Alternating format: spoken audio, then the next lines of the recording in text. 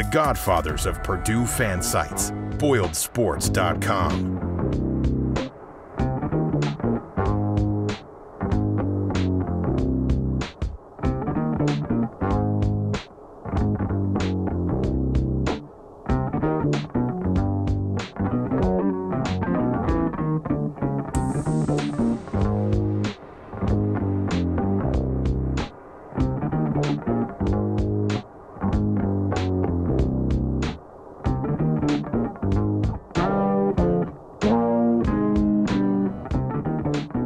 This is Boyle or Dowd's QuickCast.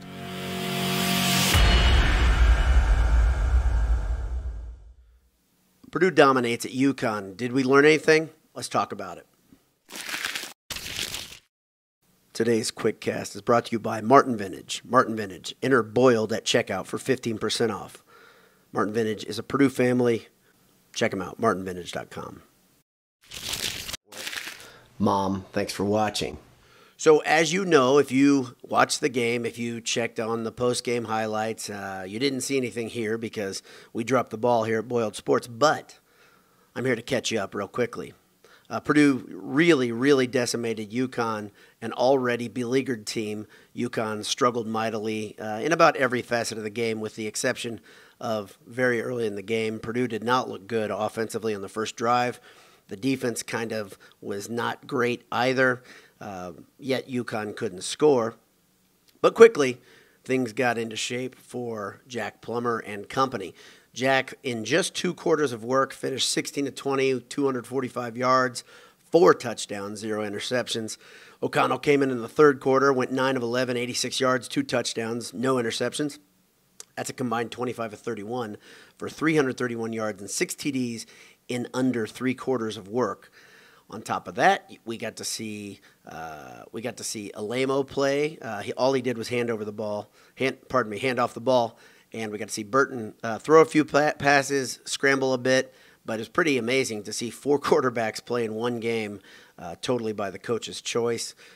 I can't emphasize this enough. UConn is not a very good team. In fact, as I watched on TV, I was sure that Purdue is playing better competition in the spring game when they go into the 2 deeps. UConn not only isn't good, but after the long David Bell touchdown where he just kind of matriculated across the field and scored in improbable fashion, it looked like UConn's spirit was broken. Sure enough, that was about it. Speaking of David Bell, he had 6 receptions, 121 yards, 3 touchdowns. Durham, Rice, and Sheffield all joined him with a TD. Doru played very well. He averaged over 6 yards a carry. He had a touchdown as well.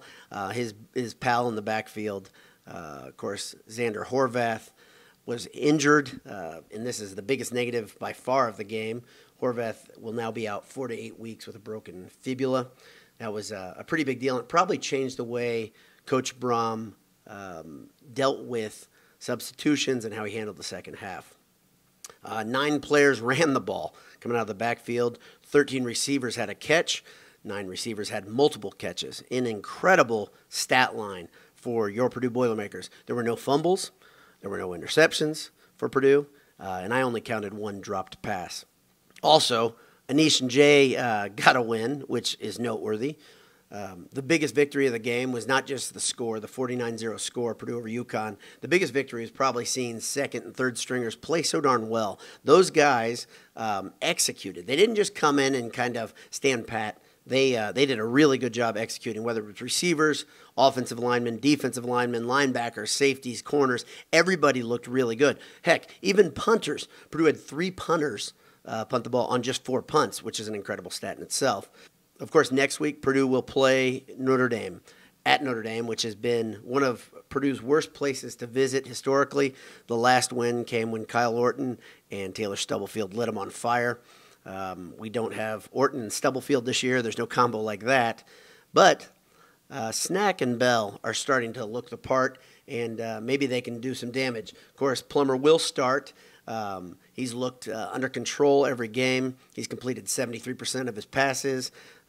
He has no interceptions. He's in the top 10 in the nation in completion percentage right now as we head into there. Doru will start at running back with Horvath out. Downey will come off the bench, spell him, and then you'll probably see Anthrop play running back after that if needed. We've seen Anthrop in the backfield quite a few times this year. We also saw some interesting things last week. We saw Marcellus Moore even played running back a couple downs, and we're not going to see anything like that versus Notre Dame. Let's make no bones about it, but there's a chance you'll see Anthrop coming out of the backfield. One more thing I want to talk about UConn before I move on completely to Notre Dame is that another big goal that was reached was Purdue got to play some of the guys that you wanted to see. We talked about this on the Handsome Hour. Karlaftis had 4 tackles. Wahlberg had 4 tackles. Marcellus Moore had his first offensive touch, reception. He's a guy that I've been interested in. I just want to see him get in the open field one time, and we haven't been able to do that just yet. ESPN's predictor has Notre Dame has a 72% chance of winning. That's pretty commanding, obviously, and that's based on their power index. Purdue doesn't rank high there, but Purdue does rank high according to some of the computers. According to the Massey ratings, Purdue is 14th in the nation, which is incredible. Obviously, they don't have many data points. They need more of that, but Purdue does rank highly according to some computers, and why wouldn't they? They've got 2 wins. They have a dominant win, another win that looks solid, and more solid even after you watch Oregon State beat the hell out of Hawaii on Saturday. If you're on campus, check out AJ's. Burgers, beef, and beer. That's eatajs.com. Great Purdue people. Check them out. Notre Dame, they struggled versus Toledo. They struggled mightily. In fact, Toledo looked like they had the game won as they took the lead with, I think, under 2 minutes left. Notre Dame went right down the field, scored in regulation, and won the game. Notre Dame's previous opponent, of course, Florida State, they are not good. How you say not good? They lost to Jacksonville State after Notre Dame and Florida State played pretty much an even game, and of course, Jacksonville State was beaten by UAB in Week 1, 31-0, and UAB is not a good team, like I referenced before. They have a quarterback that looks like he's about my height and build, which is never good. The ball looks huge in his hands, and he looks to struggle to push the ball down the field.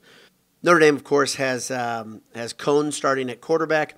Cohn was a really good quarterback when he had Jonathan Taylor in the backfield at Wisconsin. Last time you saw him as a starter was 2019. He lost the starting battle to a freshman, and then he transferred to Notre Dame. Over this season and his last season at Wisconsin, this season obviously very incomplete, only 2 games in, but he completed about 69% of his passes, awfully solid there. But as I've told you, I'm still very skeptical of Cohn as a quarterback. I think he's a fine game manager, but if you get in his face, he struggles, and he's shown it a couple times. He'll throw off his back foot. He'll throw into double coverage.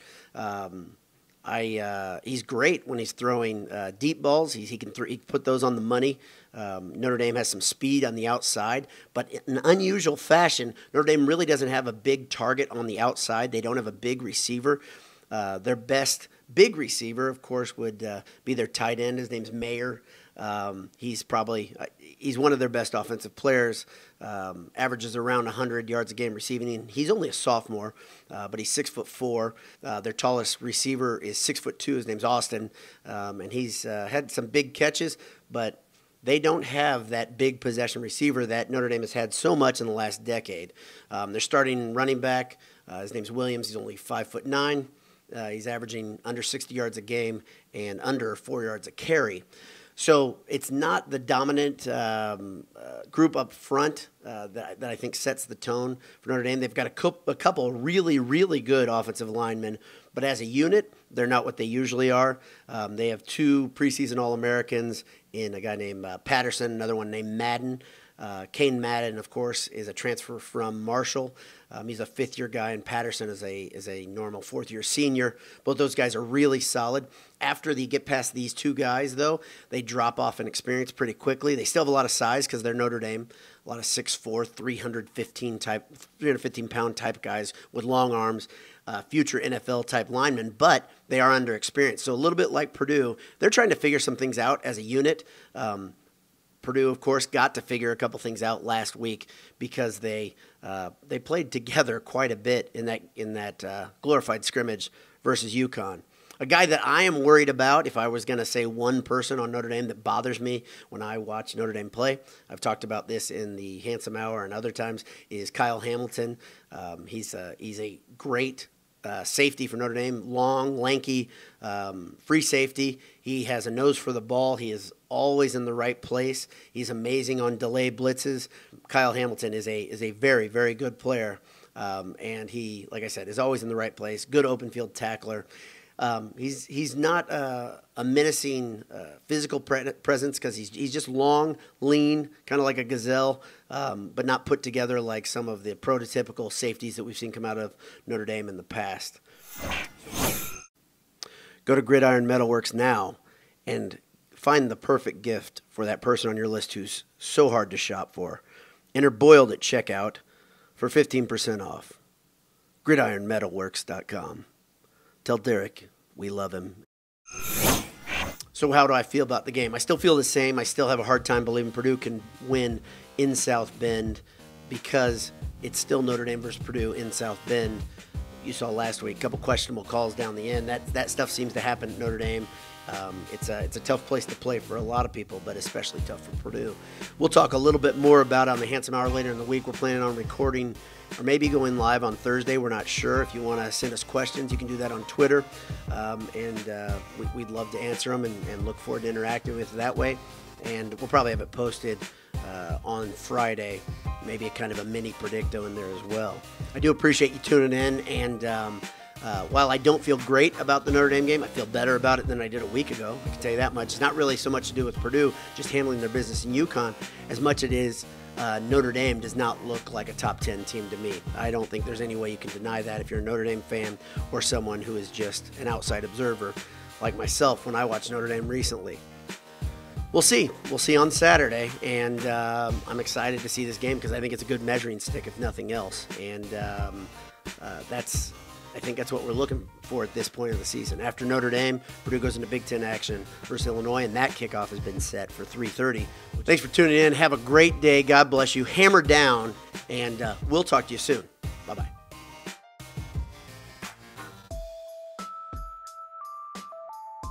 BS all the time.